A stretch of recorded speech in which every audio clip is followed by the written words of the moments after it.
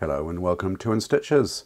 In the previous video on the FAF Tipmatic children's sewing machine, you might have seen me show this little machine as a quick demonstration on how the stitch length works, and I thought that I would do a video showing how to unseize a machine and how to track down where the machine's seized and go ahead and rectify the issue.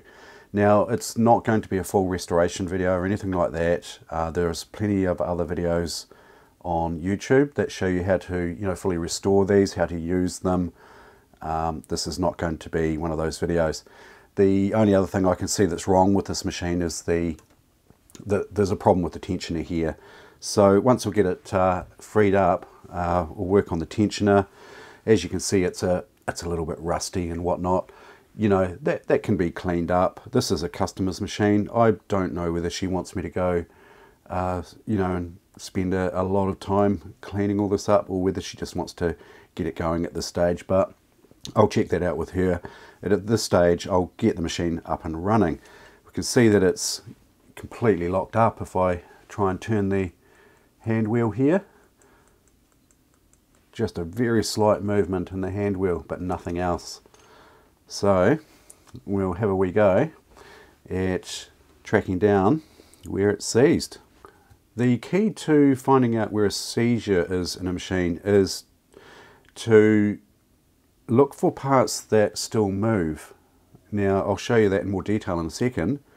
But on a machine like this here, you could just arbitrarily spray a lubricant onto, like a penetrating oil, onto all of the points that you think might be seized up. The main points to look at would be this shaft here, coming through this bearing and that bearing, so they'd be probably prime candidates.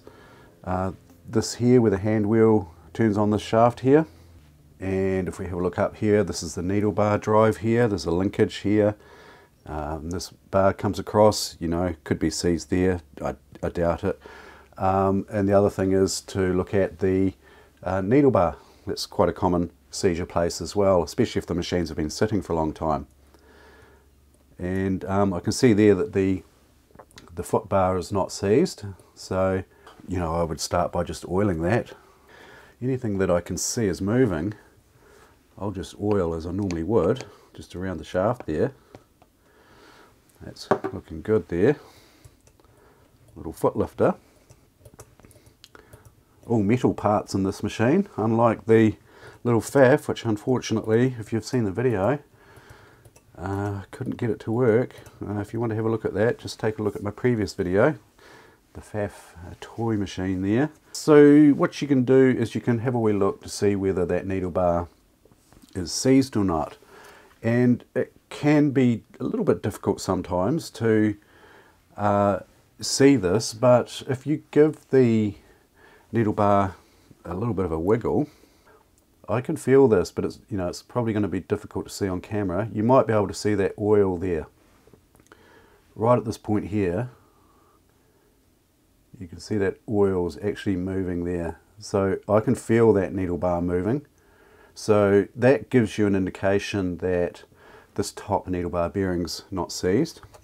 I can feel movement there as well. If we give it a little bit of a twist, I can actually see the needle bar twisting just slightly. Might be difficult to see on the camera, but I can feel it and I can see it. I can see this piece here just turning very slightly, and that says to me this needle bar is free. Okay, so this is one of the main spots here eliminated. It could be this linkage here. Give that a wiggle there. I can feel that moving there.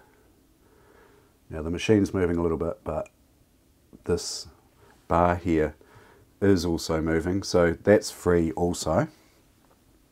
So we're gradually narrowing this down. I'll just get a bit of oil in there. Okay. And you can see that linkage here, that's reasonably free. So next thing to take a look at is the hand wheel. Now, if I try and turn it back and forward, you might be able to see that there, a slight amount of movement there. So that would indicate to me too that the hand wheel here is free as well. We'll get a little bit on this point here, hopefully some of that oil will soak into that bearing there. So that only leaves one part. This is a fairly simple machine, so you know it's quite a good place to start to show you how to unseize a machine. So that really only leaves one thing. Now the reason that this hand wheel can move slightly is because these gears here, this gear where it meshes down here, will have a slight amount of play in it. If I move that, you can see that there's a little bit of backlash in those gears there. That's fine. But because I can move the hand wheel, so you can see there that this gear here on the shaft is not budging.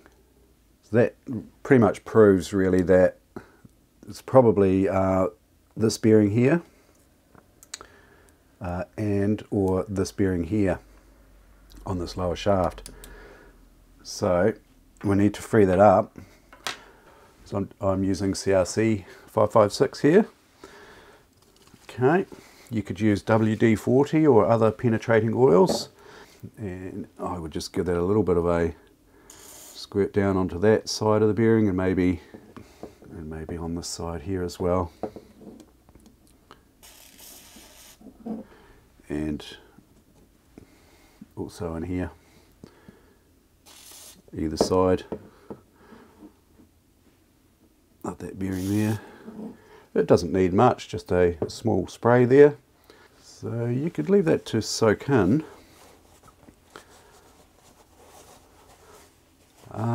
But if you're impatient or you just need to get the job done, you could try working at it. Let's see whether it'll free up. I don't want to force it too much because, you know, you could, if you force this too much, it's potentially damage you know, the gears here, put strain on something. So I'm just going to gradually work away at it. You can actually see it starting to move. I'll get you in closer there. You can see it starting to move there.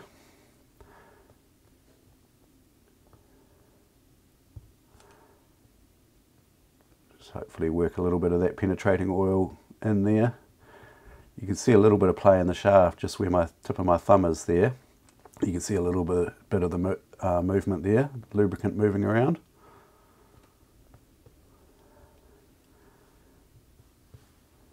Now there could be another bearing that's seized here too. That's this, where this linkage joins onto this gear here. I'll just get some oil onto that because it's probably less likely to be that, but get some oil on there.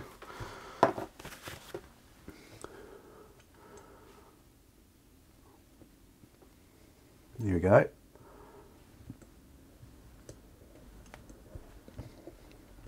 It's starting to free up nicely there now. So that's the penetrating oil working its way in there. Now the purpose of penetrating oil is that it's finer and it gets into all the nooks and crannies that standard oil might take a very long time to get into. So that's freed up nicely there. And you're best off just cleaning off as much of the penetrating oil as possible once it's freed up, and getting some standard oil on there.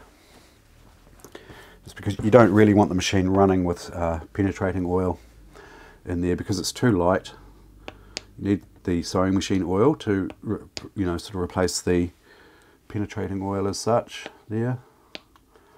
Just douse that with a bit of oil. You can't really go too far wrong with over oiling one of these. There's no electrics to worry about. You could dunk that whole machine in a bath of oil, it wouldn't worry it. The maker, this oil bath is going to feel so good. Yep, that's seems to be working fine there. That's turning over nicely.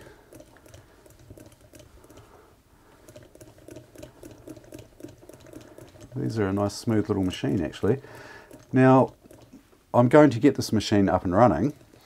Problem is I don't have the correct needles for it. They are a special needle, a 24 by 1 needle, and I don't have any, and I know my suppliers don't have any either. I buy needles for all sorts of different machines, and the 24 by 1 needle is one that my suppliers don't have, so I have to order them from an overseas company, and I'm too impatient really to wait for them to arrive. So apparently you can cut down a standard 15 by 1 needle.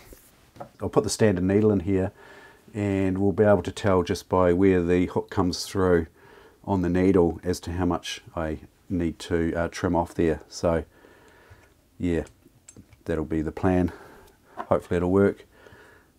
Just get this feed bar oiled here.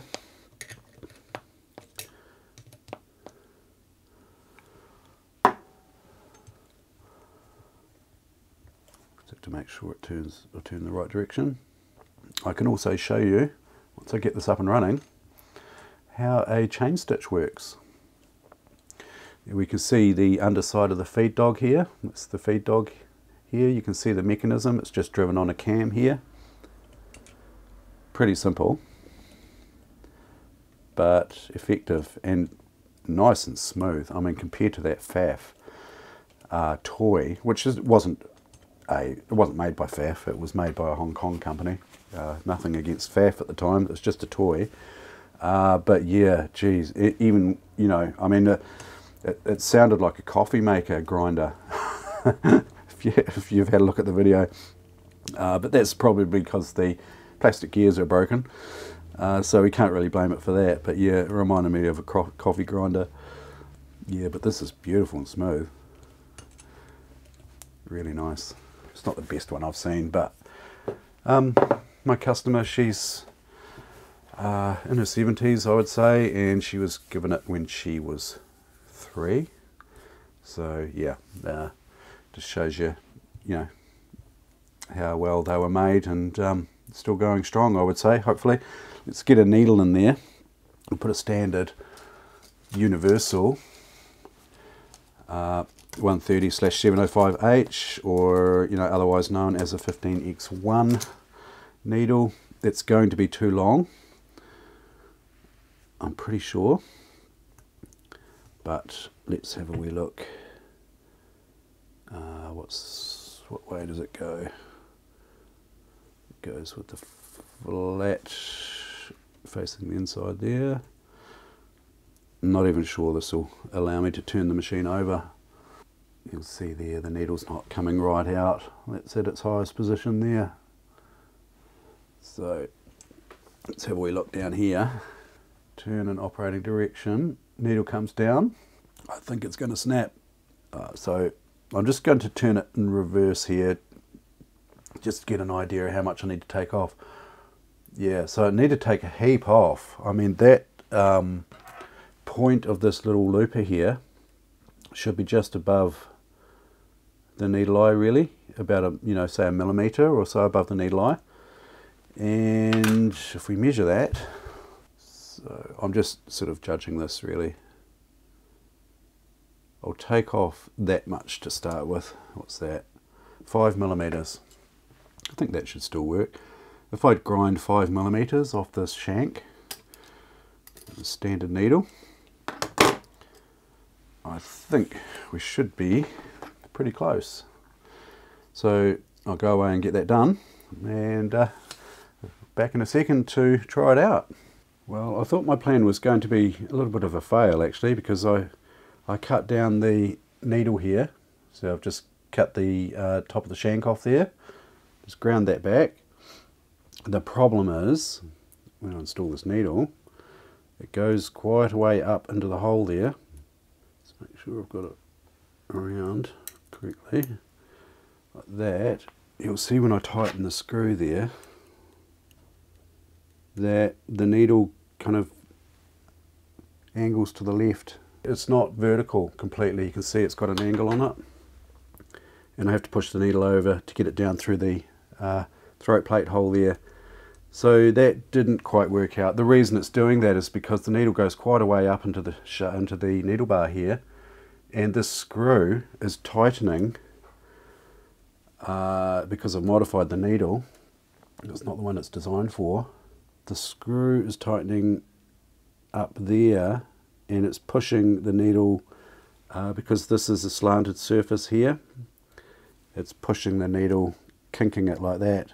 I had to put my thinking cap on as to how to deal with it, and I thought, well, why not try a shorter needle? As you can see, I've got quite a stock of needles, different needles. Industrial, I mean, there's all the universals down here, different types of universals. They're all similar lengths, you know, the same length actually. But I've got a lot of industrial needles here for all sorts of different types of machines. And there's heaps of different industrial needles. And I thought, well, maybe I should try an overlocker needle. They're generally fairly short. And the first one I thought about was a BLX1. That's for a baby lock. But they're actually quite long. If you compare it with a standard universal, they are about the same length. So that was not going to work. But what I did find was a DCX1 here. These are quite short. If I put a standard universal in the carrier, you can see there that the DCX1 needles are quite a bit shorter. So that's exactly what I was looking for. The only thing I was worried about was the shank size, the diameter. And at first glance I thought it wasn't going to fit in the needle bar, but anyway it did. And if I just take this one here out and we'll put this one here in, fits perfectly in the needle bar. It's a round shank, so you do have to be careful of the orientation of the needle. So the scarf, you'll see the scarf lines up with the flat. So the flat here on the needle lines up with the scarf here. It's pretty hard to see. Try and get you in closer there. There's a little cutout just above the eye of the needle called the scarf there. Not sure if you can see it there. Let's see if I can get you closer. There we go. About as close as I can get. That cutout just above the eye of the needle there, that's called the scarf, and on a standard universal it lines up with the flat. So normally you'd put the flat facing towards the inner of the machine, and that way the scarf is also facing the inside of the machine. But with the standard round shank here, you just have to make sure the scarf lines up with the inside arm, so it faces, the scarf's on this surface here. And that actually works really well. Okay, and if we have a look underneath here, we'll see that needle comes down. The problem with the longer needle is also it hits this here. So we've got good clearance there. And we've got a little bit of needle bar rise, and then the hook comes through, picks up the thread off the needle, which I haven't got it threaded obviously, but I'll show you that in a second. And then it comes around and forms a loop for the needle to come back down, and then goes through its motions again. And you can see there that it's clearing nicely there. And the loop is coming in just above the needle eye, which is pretty much what we want there. Have a close look there. I mean, the needle could be a little bit shorter. So the critical distance is the distance between the needle eye, generally the top of the needle eye, and the looper there, the tip of the looper or the lower surface of the looper there. It could be coming a little bit high, but I think it's going to catch the loop. We'll soon find out when we thread it up and give it a go there.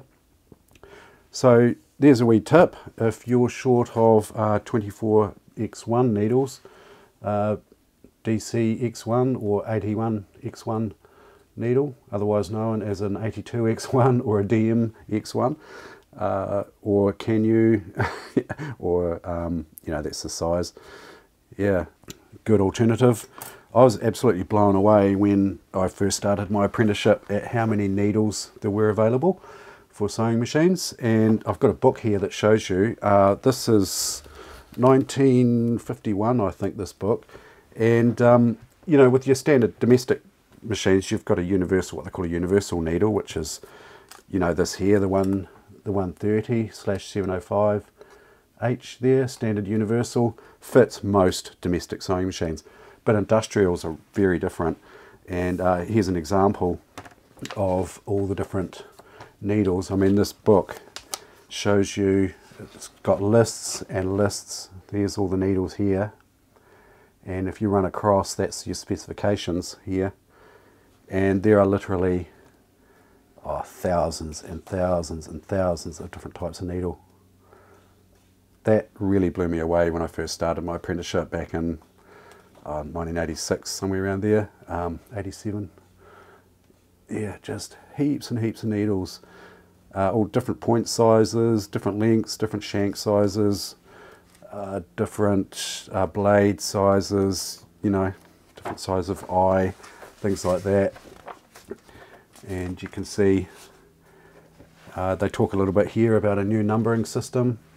This will be the NM, the metric measurement system. So a size 90 needle is 0.9 times 100, so it's, yeah, 0.9 of a millimetre. A 110 is 1.1 mil. And it cleared up a lot of confusion between different brands. I mean, here's you've got your different types of needles: Pfaff, Singer, System, Union, Wheeler Wilson, System 287, you know, Wilcox and Gibb. Big list of different makers: Reese, Lewis, Columbia, some of the ones that I know, Mauser. You know, there's quite a lot involved in needles, actually, more than meets the eye. So yeah, a nice book from 1951 there. Okay, back to the machine here. Now, when this here, we've got a problem with the tensioner here. When this comes up here, it should push on this here to release the tension, and you can see that it looks like it's bent up. Something's not quite right there. And apparently these are spring steel, so it might not bend that easily. I'm not quite sure why that's bent so far. Yeah, I'm not sure if I'll be able to bend that back again. I've just, off camera, bent this here straight, and I've bent this down a little bit as well, because this is not sitting on this little post. When I tighten the mounting screw, this isn't sitting here on the little post here. I think that should sit down on the post, and it's not doing that. And also this little spring was bent as well. I've just straightened that back out again. I'd be careful about straightening that one. That's probably spring steel, and needs a good clean as well. As I say, you know, I'm not going to go too far into the cleaning process in this video. If the customer wants me to, I'll go ahead and do it. But there's plenty of good videos on YouTube actually on these machines, and one of them I saw was how to clean these up to make them look like brand new again. And also other good videos on how to use these machines. So, you know, if you want a little bit more detail on that side of things, there's plenty of good videos on YouTube. That will sit on the post. It is. If I tighten that up, it's still sitting on the post. And this here, this bar should come up and release this tension here. And it's not really. That needs bending down just slightly. Yeah, still not releasing there. Not sure if I'll get any more. Yeah, I might just see if I can get a little bit more out of this, just to see if I can bend it down just a fraction more. It's got a little bit more to go. Bent it down quite a bit there.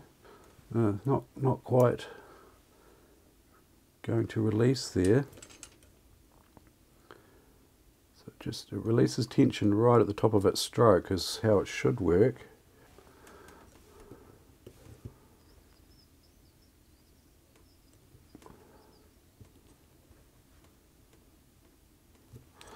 There we go. See it lifting there, lifts the tension off that spring there. So the thread passes down through this hole, comes out the other side here, and every stitch it releases at that point, top of the needle bar stroke. And that means it's just relying on this tensioner here only. Okay, I think that's probably good enough to thread up and try out there now. Let's do that. We've got a numbered system here. 1, 2, there's a 3 stamped on there, believe it or not. 4, there's a 5 there, you might be able to make out just there, 5. A spool here, it's a bit big. Just a little cone of scan fill here. Dwarfs the little machine, doesn't it? Okay, thread through here. And then down through this one, over the tensioner. Is it? Over? Yep. Ah, yeah, there's 6 there. 6 threading point. 4 there. Up through 5. Through 6. And then 7 down through the needle. Feels okay. Using a size 70 needle here. Okay. And we should be set to go. Let's get a little bit of test fabric here and make sure we rotate in operating direction. Follow the arrows here and we should be set to go.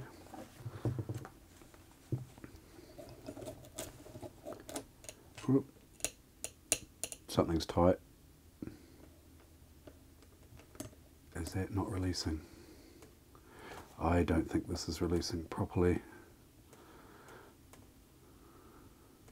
It might be a bit tight there somehow.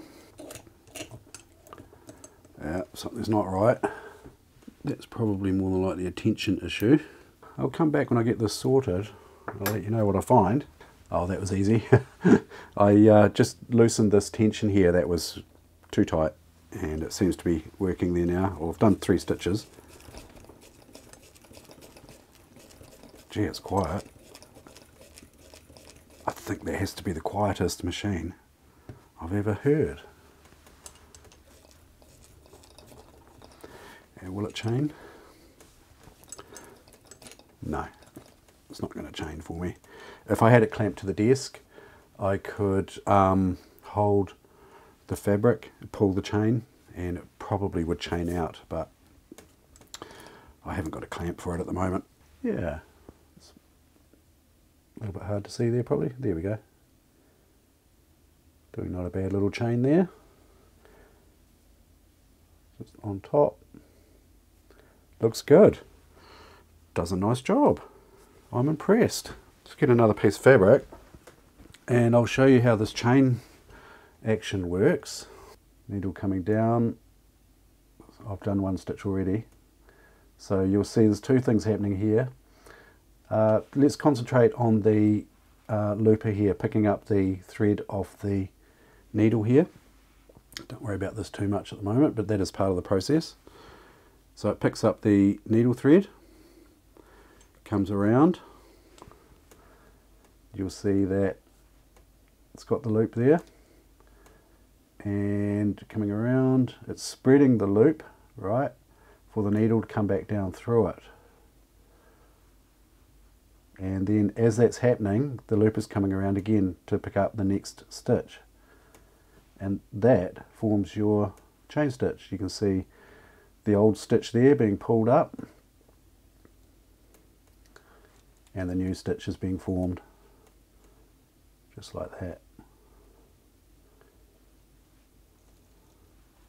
Clever, eh? No need for a bobbin. Yeah, the only disadvantage to this is the stitch can unravel quite easily.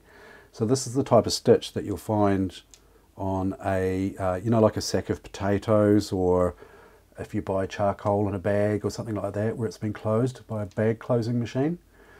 It's a similar process. The bag closers, they use a oscillating looper, a little bit more like the little FAF toy that I showed you in the last video. They use a looper like that that oscillates back and forward. But it's the same sort of principle. And that's it.